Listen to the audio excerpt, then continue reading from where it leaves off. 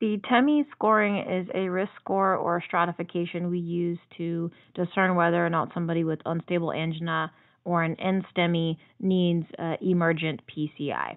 So on the left here, this is an EKG of a true STEMI with an inferior MI. You can see 2 leads 2 and 3. You've got that pronounced ST elevation. That's easy, right? We know they need a door to balloon time. They need to go to PCI immediately and undergo intervention.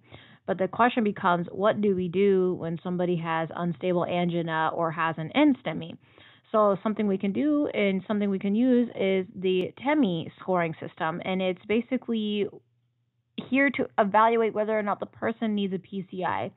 So we're going to go through that scoring criteria. You get 1 point for each of the following: an age greater than 65. You get 3 points for a CAD risk factor. You get 1 point for coronary artery disease risk factors that include hypertension, hypercholesterolemia, diabetes, somebody with a family history of known CAD, or a current smoker. And then if they have a known history of CAD with greater than 50% stenosis, that's 1 point. If they've used aspirin in the past 7 days, they get another point.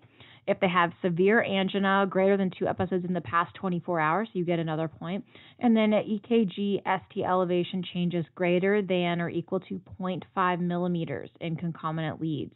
And then if they have positive cardiac markers like elevated troponin. So each of those is 1 point. If you have a score greater than 3, their TIMI score is greater than 3, they are deemed high risk, and they need to undergo PCI. Okay, so that's kind of how you discern whether or not somebody with unstable angina and NSTEMI needs PCI. If you're new here, guys, like and subscribe if you find this content helpful. In the interim, I'll see you guys in the next video. Thank you so much for your time.